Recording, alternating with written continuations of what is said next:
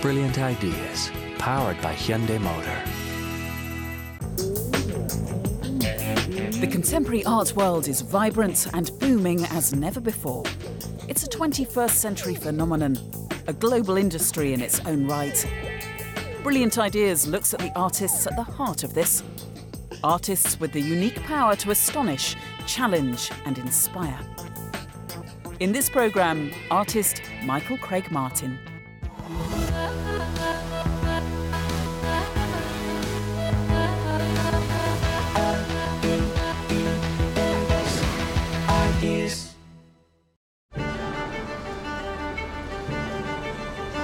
Michael Craig Martin has always been a radical.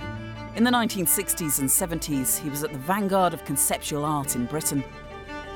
In the 80s and 90s, he nurtured a whole generation of rebellious young artists known as the YBAs, who went on to change the face of contemporary art. Why are you doing this to me, Mark? This is the kind of thing that complete strangers do that is really irritating. I don't think you can underestimate Michael's power as an educator. I think that was really what propelled us all to stardom and gave us the energy to, do it our way. Further back you put it, the smaller it gets. But I think this looks good. Today, he's celebrated around the world for his vibrant and distinctive work, from drawings and paintings to sculptures and installations that challenge the way we see the world around us. First impressions of Michael Craig Martin's work is the incredible vibrancy of the colour. He has a real signature style. You know a Michael Craig Martin as soon as you see one. Multiplicity sums up what Michael is, really. His elusiveness is part of his strength. He's inexhaustible, really. He's a kind of pioneering American, Irish, British conceptual artist. But actually he's many other things too. He's a mentor, he's a curator, he's a teacher, and I think that's what makes him very, very important. I look at my own work and I know that I couldn't possibly do what I do now. It may, in a certain sense, look quite simple, but I could never have done it if I hadn't spent the last 50 years getting ready to do it. One of art's most original thinkers, he recently published a book on being an artist, in which he reflects on his remarkable life and what it takes to make art.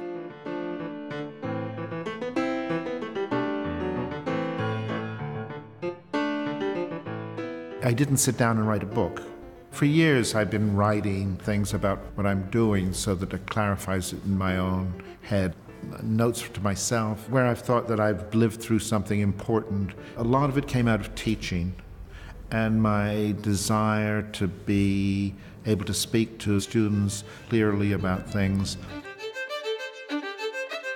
More than 40 years after first arriving in the UK, Michael continues to shake things up. In 2015, he gave a new lease of life to the oldest open art show in the world, the Royal Academy Summer Exhibition. There's no doubt that the summer exhibition is extraordinarily eccentrically British. It's the equivalent of Wimbledon or the boat race. But there's a possibility of it redefining its place as an art event in Britain.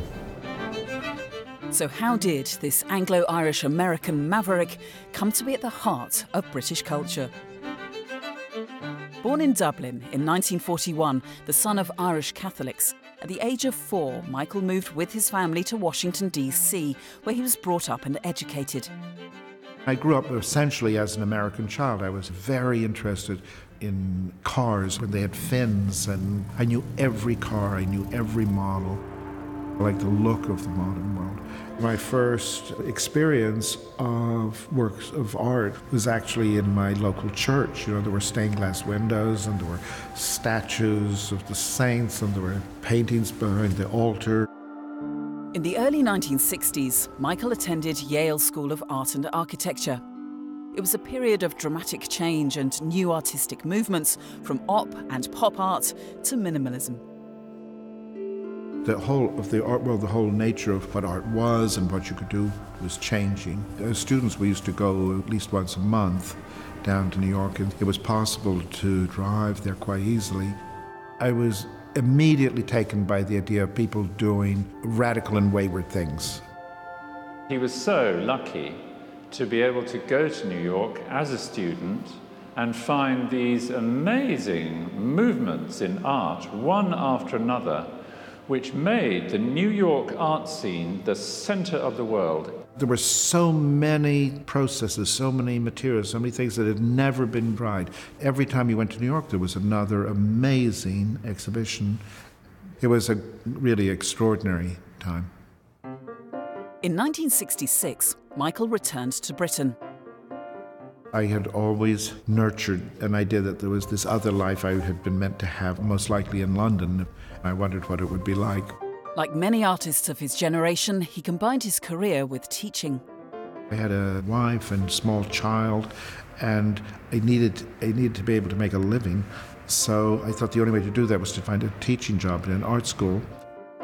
After writing to several, he eventually took up a post at Bath Academy of Art. The first thing that struck me when I came to Britain was there were very few galleries. So the art schools themselves compensated for the art world that was not there. It was an amazing situation of this kind of cocoon of very high achievement, but with no outlet. Michael came over to England at a very interesting time because there was a huge rebellion going on amongst the art student generation who were just asking all sorts of difficult questions. What happens in that time is really very, very important because all of the props of authority in virtually every field are being knocked away. By 1972, a whole generation were coming together called the New Art. You might have called it conceptual art, but in a way the word conceptual doesn't really begin to convey what was going on, because what they were doing was, of course, using all sorts of different materials, different modus operandi. And I think Michael was able to benefit from that, but at the same time to analyze it in that way that he has, to be quite philosophical about it.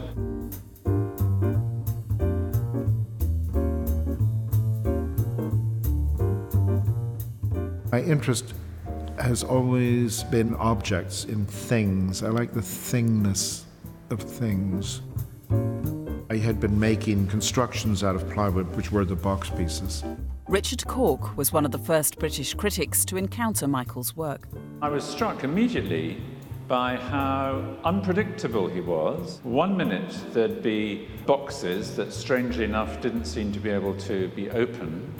And the next minute, I'd be confronted by a mirror, but instead of finding my own reflection in the mirror, it would be a face of somebody else. Michael's work at that time placed him at the heart of an emerging group of British conceptualists. It was just at this point when the art world broke open in Britain in terms of new processes and materials, and that body of work culminated in '73 with the oak tree. I'll never forget finding this wonderful exhibition at the Rowan Gallery. There didn't seem to be anything in it. And I remember finally discovering this really quite small exhibit, and I thought, well, why is it called an oak tree? Is this an oak tree? No, but what's he playing at? It's a fairly simple point that the names we give to objects are simply our attempts linguistically to make sense of physical entities. And it doesn't alter the physical nature of something if you change its name, but it changes fundamentally our perception. So it's playing that philosophical linguistic game about object and naming and perception. In that period, there was a lot of speculation about what is the nature of art. And the oak tree was my attempt to answer the question. I had the idea, which I wouldn't have had if I hadn't grown up as a Catholic, where I was aware of transubstantiation, where something is profoundly changed without changing its appearance. And that became the basis of the idea that this was, in a way, the most profound change of all, was a change you couldn't see. And then I came up with this idea of the discourse, which is in the text. There's a skeptic and a believer. There's many ways of seeing this discourse. This provocative statement about the nature of art and perception enraged some viewers.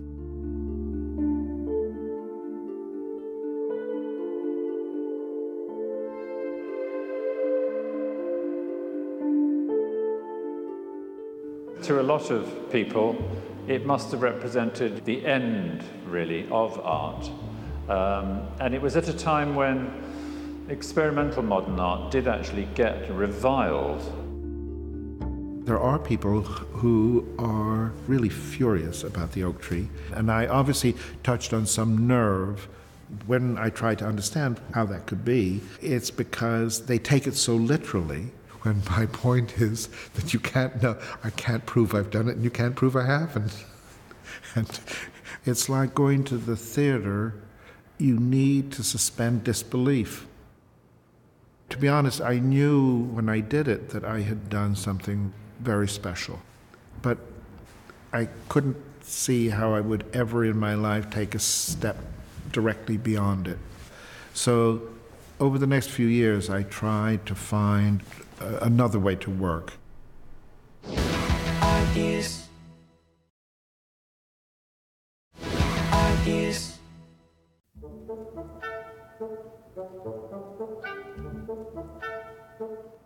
After the overwhelming reaction to his pioneering oak tree, Michael decided to push his ideas about representation even further.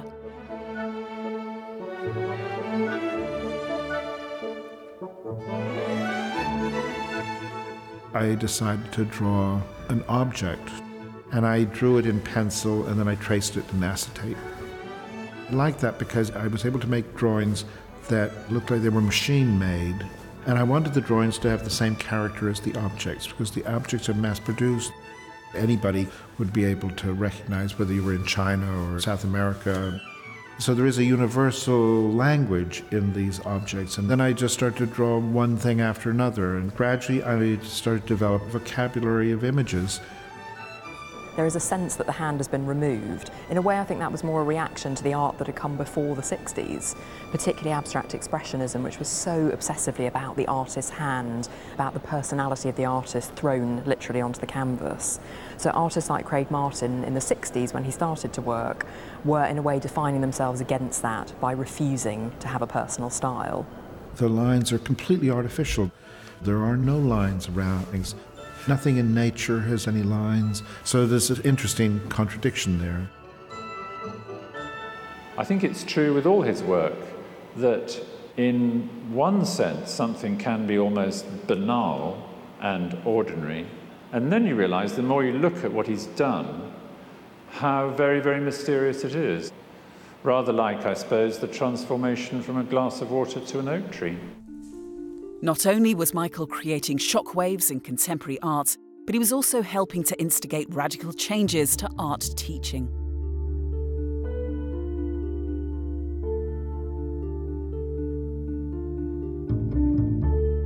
In the late 1970s, he joined Goldsmiths College in London, where he became part of a progressive faculty of teachers. There, in the 80s and 90s, he went on to nurture an extraordinary generation of young British artists. Gives it, Tanner. I ain't got any money on skin completely. Okay. A samosa, coffee. I loved going to that school there. I knew what every student was doing. It was very, very easy to have a sense of things. And it was like a hothouse. We tried to adjust the school to fit what we knew to be the world in which we were living in as artists outside of the school. Michael's students included Julian Opie, Damien Hirst, Gary Hume, Sarah Lucas, and many more. If anybody did anything interesting, I would say, listen, you got to go up to the third floor and see what so-and-so's doing up there. It's really interesting. There was a real sense of a kind of dynamics in the place. And of course, it also created competition and jealousy. So that if Gary Hume did something really wonderful one week, then somebody else was really determined to get into that position the next time. I got good at being able to tell when somebody wasn't being true to themselves. Michael respected you from day one, even though you were really making rubbish, and wanted you to get better within yourself rather than get better to please him. With Michael, it was an absolute commitment to all of us as separate people. That is one of the most important things you can do with young people who are trying to find their own voice, because you bring out what's best about them. Part of the reason why I think I'm quite good at giving other people advice is because I give people the advice that I wish I'd given myself or somebody else had given me earlier on. It's partly admitting to yourself who you are.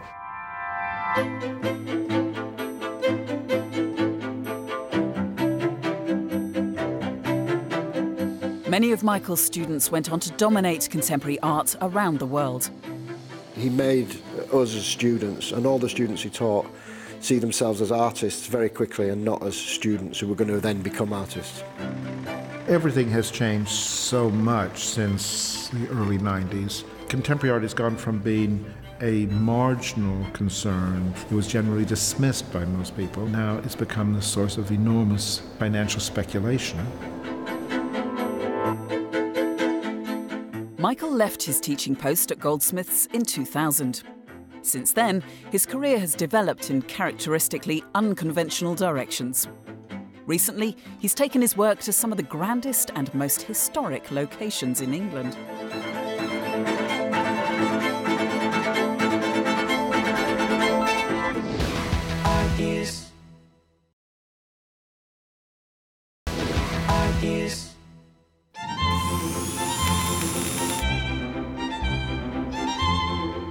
Over the past 4 decades, Michael Craig Martin has enjoyed a remarkable career, with major retrospectives, international shows and numerous accolades. In 2014, he had one of his most extraordinary exhibitions to date at Chatsworth House in Derbyshire. The further back you put it, the smaller it gets. Michael installed a series of sculptures within the grounds. I was a reclining nude by the, kind of nymph or something by the pond. In the house, he chose a series of playful interventions, encasing the plinths for 18th century sculptures in magenta boxes. The initial reaction is, gosh, look at all that pink, that's odd or nasty or wonderful. But very quickly, you sort of forget the pink's there. In fact, a friend of a friend walked through the gallery twice without noticing the pink. Very ordinary objects like a garden fork or a gate, and they played around with the world of Chatsworth. It's interesting how the colour really picks up in the greenery of the landscape, and you really see the pieces very clearly. You can see them from quite a distance. The colour brings in emotion and feeling, but I didn't use colour in my work for the whole first half of my career. I was a bit frightened of colour. Then I discovered that as soon as I had no intention of making them naturalistic, then there was enormous freedom about what to do. Colour is hugely important to him. I mean, really one of the defining features of his work. It's garish, shouty, loud, poppy, very, very modern colour. A lot of it seems to me, is shaking us out of our inability to see the objects as quite extraordinary, because by making them extraordinary through colour, we are forced to look at them afresh.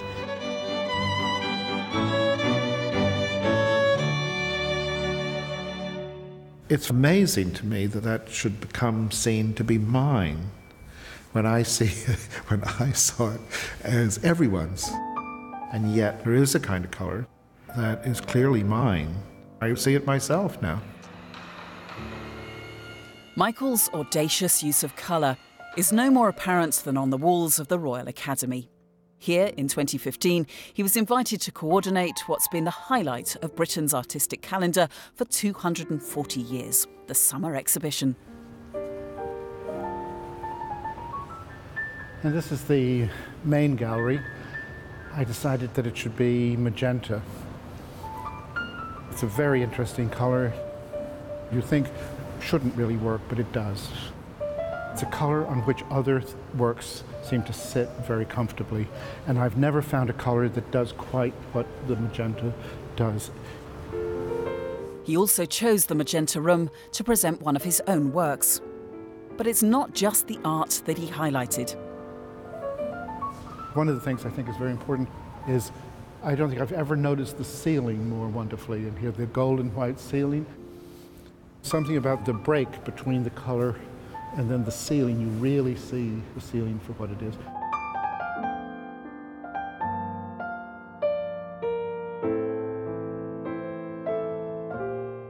He now has a great grasp of colour. He has a beautiful sense of linearity, elegance and design. I can't think of an artist who can look as good in the beautiful Baroque and neoclassical confines of Chatsworth and on the walls of a white cubed space in different but equally powerful ways. With one of the busiest years on record, Michael continues to be as engaged and imaginative as ever. Now I'm in my 70s, I realize that one of the hardest things about being an artist is to sustain a creative life over a lifetime. The art world can be very cruel because you can find yourself at the center of attention for a decade and then suddenly be frozen out completely for another decade. And you have to be able to weather those kinds of things. I keep going because I'm not at all bored with what I do, or I'm not tired of it, but I've never had a feeling that I've done what I set out to do. And that does help keep me going. After months of planning, the final preparations for the summer exhibition were underway. What I found was that the whole experience was much more interesting than I expected it to be, and it was very enjoyable. I had fun doing it. The public opening was celebrated with a lavish party. For me, this was one of the most successful summer exhibitions I've ever seen, and I think actually it is in big part down to Michael Craig Martin. There's something about it that for me just says summer exhibition. It has a sense of light, of colour, of energy, which is quite a thing to create simply from painting 3 colours on 3 different sets of walls. But it also does it in a way which says Michael Craig Martin installation while not overpowering the work. Saw a glow of pink as I came around the corner and I thought, that looks exciting, I need to go there first. You're a kid in a playpen just thinking, oh, so many colours, so many things to look at. It's really beautiful, they've done a really good job. I really liked it. It was really an adventure to see what is being done today. The whole looking at the space as a general feel is great, I think, especially the different colours and the different atmospheres that you see. I'm just really surprised at the variety of works that are on show and the quality of it.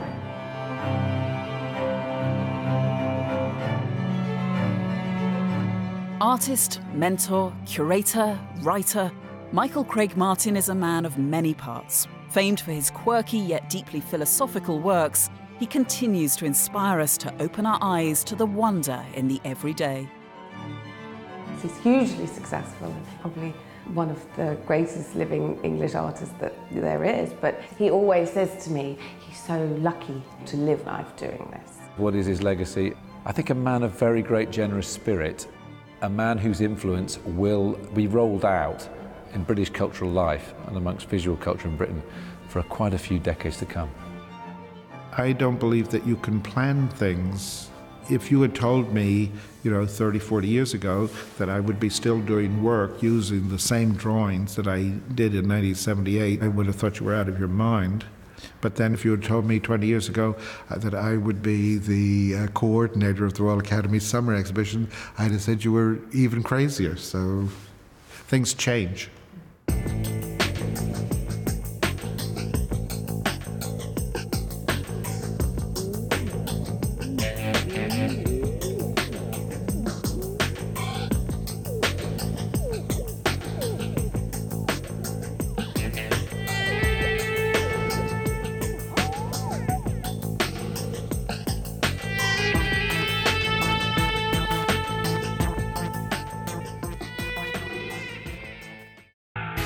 Brilliant ideas, powered by Hyundai Motor.